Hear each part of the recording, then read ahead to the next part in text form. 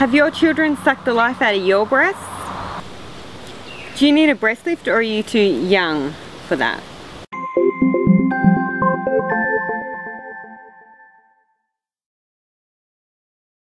Hi everyone, it's Sarah from International Rejuvenation, and today I'm going to talk a little bit about breast lift and how it isn't just for the over 40s. A lot of people think that breast lift is just for people that are older, but really it doesn't matter if you have a small amount of sag or a large amount of sag. You could be a candidate for a breast lift. The three main reasons why people need a breast lift is, of course, age, weight loss and gain, and of course skin elasticity. Some people just at a young age just don't have great skin elasticity and your breast may sag. People often talk to us and say, oh, I don't know if I need a breast lift or breast augmentation. The answer is you don't really need to know. Your surgeon will let you know after he's looked through your surgery question and your photos whether or not you need a breast lift. He will let you know whether or not it's a small lift or a large lift. So you don't need to know. If you want to have a quick look in the mirror, there's two easy ways that you could be a candidate for a breast lift. One is stretch marks. Stretch marks mean you have bad skin elasticity and therefore chances are you will need a lift.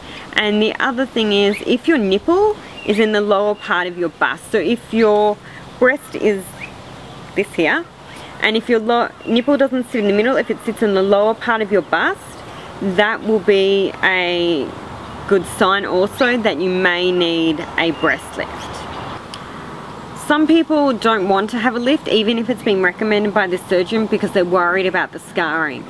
Scarring for a breast lift changes from each lift. So for a small lift, it's normally just around the areola. A lollipop lift is around the areola and down the bust. And then an anchor scar or a large lift is around the areola, down the bust, and also in the crease. Some people think if I just get a high profile implant, I won't need a lift, which is completely incorrect. High profile implant will not give you the lift that you want, and it will give you a bit more projection at the front, but your nipple will still sit very low in your bust. Touching on unrealistic expectations again, a lot of people think if they get a lift they'll end up with 20-year-old breast or perky stripper boobs, which is normally quite incorrect. Most people that need a breast lift have bad skin elasticity, and people kind of struggle with the idea of bad skin elasticity and do I have it? An easy way of explaining it for me is if you've got an old pair of togs that are, or swimmers, whatever you'd like to call them, that are perished, and if you put an implant in those, they're just going to sag. So even if the surgeon gathers up and ties a knot in those togs, puts an implant in, they may look okay for a while, but over time the togs are never going to heal themselves. They can't unperish and they just keep on perishing. So your implant, which is heavy, will keep dropping and dropping and dropping. People often think if I get a high profile big implant, it'll fill my bust out and make them look bigger, perkier and higher, which they will for a tiny period of time. Within 6 months to a year you're going to have a large amount of sag again, because once again your skin elasticity isn't great and your skin cannot hold that big heavy implant. The bigger your implant, the heavier it is.